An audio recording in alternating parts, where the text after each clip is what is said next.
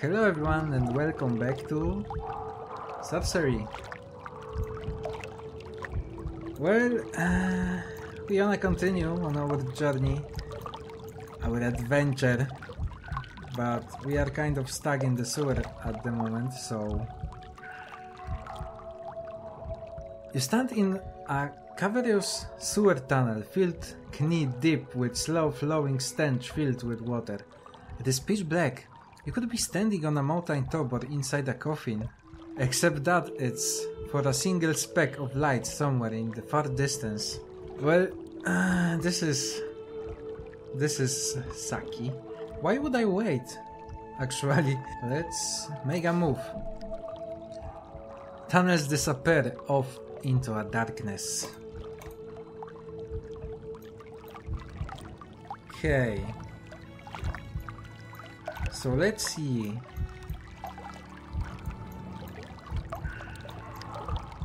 I see there are two exits from here. So maybe that way seems to be more straightforward. So I'm gonna go head from the light, I guess. You make your way up the tunnel away from the distant light. I know it's stupid. I know. It is slow progress as you creep through the dark, keen not to trip over into the muck. The distant light still grows closer. Whatever it is moving quicker than you. Ice cold water drips from the ceiling and runs down your neck. Okay, so something or someone is following me. Who would be in the sewer though? Call out. You cup your hands to your mouth and bellow. Who goes there? The marching feet stop instantly. There is a pause. I'm armed, you declare. The pause continues, then suddenly the walls are filled with a blood-curdling cry, like molten iron filling a crucible. The feet begin to pound forward, approaching at speed. Okay. Shadows move in the far gloom of the sewers. Let's hide. You dug into a alcove in the wall of a tunnel. You wait, and within a few moments the tunnel is filled with goblins. There are not one or two, but whole army led by a tall, stocky elder goblin, and chanting a weird guttural song. Stay low. They marched right up to where you are crouching in the dark. 100, maybe 200 of the creatures. What are they doing here beneath Kare, inside the city walls? You wait in tense silence as the goblins march past your hiding place. At the rear are two goblins generals. How many more soldiers does the Mad King want? The first asked the seconds as they pass your position. 1,000, the second replies, then spits. But he'll get what he gets. Then he will. The first agrees, testing his blade on his stump. The two walk on still, talking in the muttering voices. The goblins are tromping away up the sewer. You have found one clue. I guess the clue about goblin army.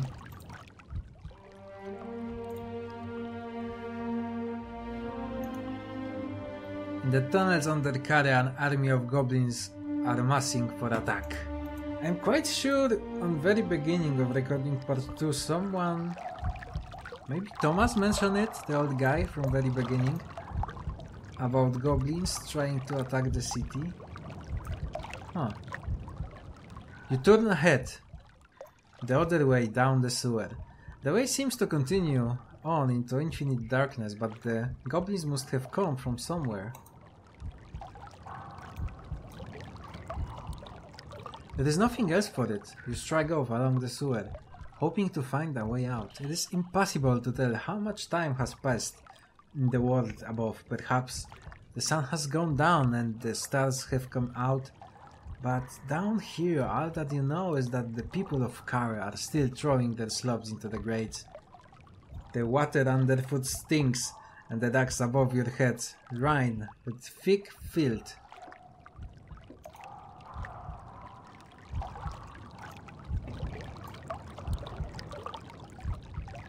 You reach a junction of two sewers, one way sealed by greeting.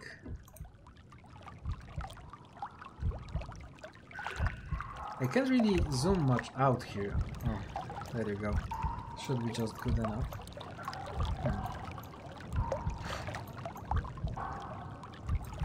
I guess we should go to the left.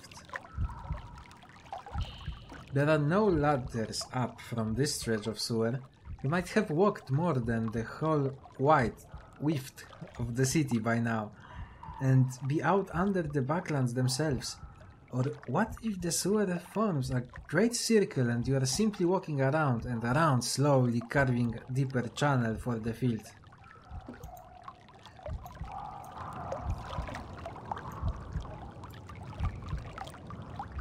You emerge into a small chamber where a knee-deep pool of sewage has collected. The liquid is bubbling, and as you watch a shape rises from the water, it is smooth hide of slim Aiedail. It roars gobbing slime and goo at you. Oh my. Okay. I don't want to fight it, I think. It doesn't look too friendly. What I could do here? Do I have something I could use to help myself? Gob, summon a goblin. Nope. Tell, read minds. Required skull cap. I think I have skull cap. Can I read mind of the... Peep. Cast change. Poop.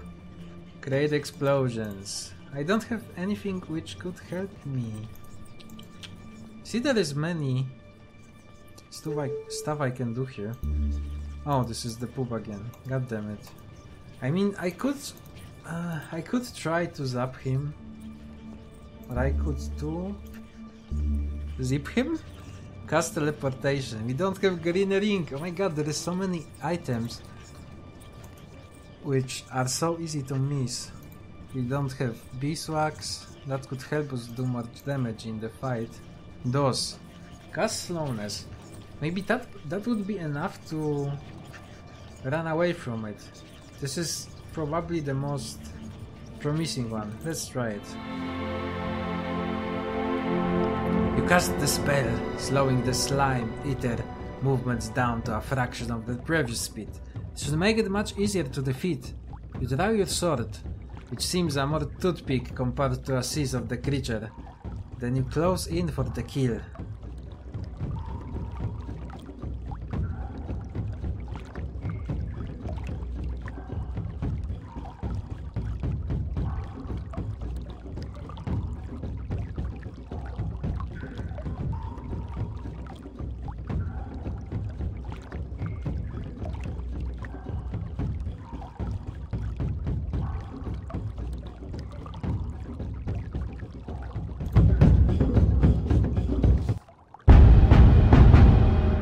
Nice.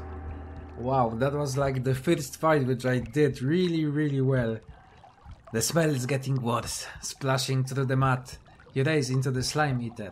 The slime eater roars, exposing a soft area beneath its chin. You strike with your sword and it sinks in deep, bringing a fountain of thick green ooze. And then silence. 2 stamina lost. Skilled swordplay. Very nice. Continue. The body of the slime eater sinks down into the muck. Past the slime eater lair is another tunnel. Oh man. Further on, the sewer ends and the walkway open on the right. You step gratefully out of the filth and muck into a low tunnel. A dead end? Don't do this to me. You arrive in a dead-end passageway, but there is a light here, shining from above. You look up, see a hole in the roof of the sewer. And even better, there is a rope with a bucket hanging from the gap. You have found a disused well. Yeah, let's test the rope. You cannot believe your luck. Down here in the dark, you have been close to thinking you might never escape. So you test the rope first, expecting it to come free at the slightest tug. But it does not. It holds secure and firm. The climb will be long, but it will be safe. Okay. They assured you start climbing. The first few feet are wonderful. Field runs clear from your legs, but the rest of the climb is long and makes for hard work. Halfway up. You stop for a rest. Should I pray for aid? I don't think Delphine wouldn't help me here much. Would help me here much. You continue to climb. It takes maybe half an hour of inching your way up the rope, but eventually you reach the top. You are indeed climbing out through a well into open air. You take a deep lungful, expecting crisp, fresh air, but what you get is a stale and dusty. Where are you now?